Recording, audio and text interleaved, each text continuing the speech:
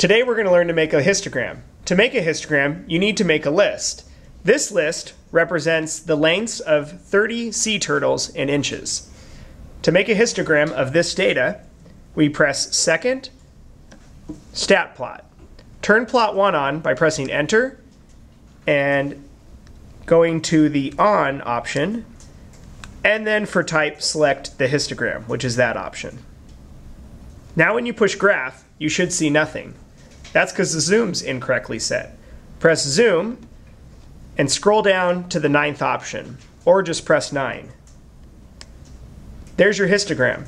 By pressing Trace and scrolling from side to side, you can see the minimum and maximum for each class, as well as the frequency.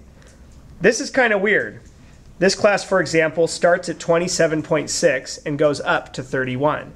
We can change that by pushing the window option. If we change our X minimum to 25, our X maximum to 50, since I know the largest turtle was, I believe, 49 inches, and change the scale to 5. Now when we push Trace, we see our classes are a little bit better, 25 up to 30, 30 up to 35. However, this one's cut off. We see its frequency is 11.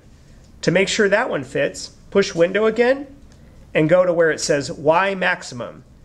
Let's change that to 12, and when we push Graph again, we now see everything fits with not awkward classes.